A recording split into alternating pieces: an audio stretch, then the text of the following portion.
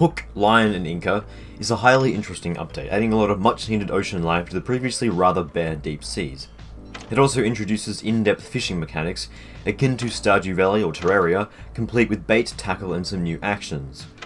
This video will not go incredibly in-depth into the fishing mechanics. It is a rather complicated system, and most of the information is simply slight number variations between different tackles or fish. To get started, you'll need a sea fishing rod used to catch peculiar piscus from the ocean depths. The sea rod is built with 1 board and 6 silk, and has 2 inventory slots that appear when it's held, 1 for each type of tackle. The first type are known as floats, which increase the range at which a line can be cast, and the accuracy of every cast. Lures are the second type, and range from simple bait to advanced lures used to increase the attractiveness of your cast to certain types of fish. Floats are only consumed when the fish escapes, and otherwise have infinite durability. The most basic float is a stick, giving tiny accuracy and range bonuses, and the most advanced ones are made from blueprints dropped by the Malbatross or Moose Goose, giving the greatest bonuses. All floats except for the stick must be crafted at a tackle receptacle, which is built with 4 driftwood, 1 electrical doodad, and 1 rotted fish corpse, acting as a prototyping station. Only 2 basic floats will be available from the station when it's built. Further blueprints must be unlocked by feeding the machine flyers dropped from the aforementioned bosses, or as rare drops from normal bird mobs, unlocking a float made from the respective bird's feather. This process is similar to how statue recipes are unlocked via the potter's wheel. Lures are the second tackle type. They either consist of raw resources or crafted units. Using raw items such as rot, seeds, berries, or the spork trinket will consume them when a fish is caught. Crafted lures are not consumed, unless of course the fish escapes. Lures affect how attractive the line is, which in turn affects the likelihood of a bite. There are 2 main variants of the crafted lures, spoons and spinners, each of which has 3 versions, 1 for each period of the day-night cycle. These types of lures are made with the mushroom, respective to the period of day they are most effective during. Each fish has a different attraction modifier to each tackle. It's certainly worth checking out the page for them on the wiki, since some fish are not attracted to certain lure types whatsoever. In order to reel in your fish, click with a steady rhythm, a similar action to rowing a boat. Should you click too fast or too slow, the fish will escape.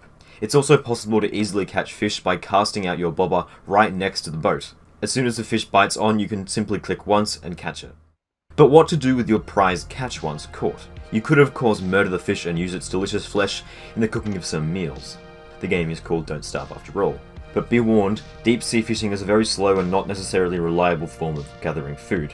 Thankfully, there's a certain element of recreation in fishing. There are a number of tools in the game useful for weighing and storing your precious catch. If you're planning on catching large amounts of fish, consider building a tin fishing bin on your boat for 1 cut stone and 3 ropes. This structure will allow you to store up to 12 fish forever, as it actually increases their remaining spoilage time. However, when fish spoil, they turn into their respective size of fish meat instead of the usual rot, so not all is lost. The pocket scale is made with 1 log, 1 cut stone and 1 gold nugget. It can be used to weigh 1 ocean fish at a time, considering some of its durability. The fish scale-o-matic is a structure made with 4 ice, 2 boards and a cut stone that can permanently contain a living fish while displaying its weight. Examining the object will reveal the name of the angler responsible for catching the beast. They make for an excellent way to create a showcase of your largest catches, adding to the many late game activities possible in the game. Hook, Line and INKER also added 2 new neutral mobs to interact with in the ocean. The first of these 2 is the skitter squid, a squid-like creature who appears inversely proportional to the fullness of the moon around other ocean fish. This means they'll appear most commonly on the new moon. Skitter squid attack only when provoked, but even then prove rather weak, having low health and incredibly low damage. They can spit a glob of ink at the player, which obscures their vision. They emit light, and correspondingly have a chance to drop light bulbs upon death. They are currently the only way to obtain light bulbs on worlds without caves, allowing for ways to refuel and craft lanterns. Otherwise, they have a guaranteed chance to drop monster meat, providing a semi-reliable source of it. Narwhals are the other mob added. They appear around an ocean-born player every few days. They can either be attacked or befriended.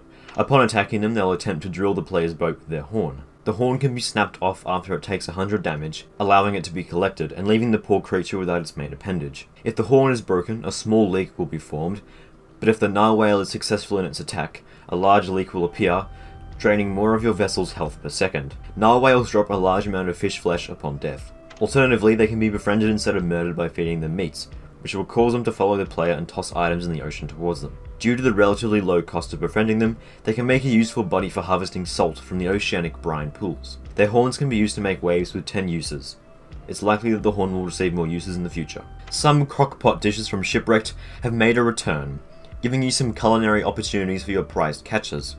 Seafood Gumbo, Surf and Turf, and California Roll all make a return, using their Don't Starve Together counterparts as ingredients. Additionally, fish morsels and Don't Starve Together also count as 0.5 meat in the crockpot. Large fish pieces still count for 1 fish value and 0.5 meat value.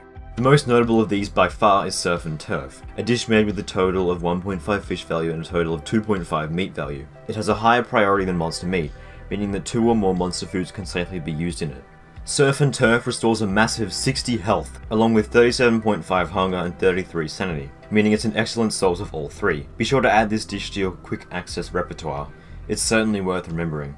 So concludes the brief overview of the new content added in Hook, Line and INKER. Overall, I feel this content aims to fill what was a previously pretty empty area in the game. Although it's nowhere near as populated as the forest, the ocean certainly feels a lot less empty now. Still, and I feel like I'm saying this in every video, I really hope that the updates will eventually get more conclusive and create some truly game-changing content. To me, it still feels like Clay is afraid to change the meta and is vaguely trickling in content in somewhat random areas. By this point in A New Reign, Don't Starve Together's previous free expansion, we had already received 2 bosses, one of which was acting as a pathway towards the ultimate final boss, the Fuel Weaver. Unless we end up fighting a new boss via the Narwhale Horn, well, it doesn't really feel like the updates are leading up to anything. It's definitely worth considering that the ocean is much more mechanically and computationally complicated, which would certainly have increased initial creation time of the new areas, but still I digress. Anyway, that's pretty much all I have in store for this video. Be sure to leave a comment. As per usual, I'm always interested to hear your thoughts on this kind of video. Thanks for watching, and I guess I'll see you next time.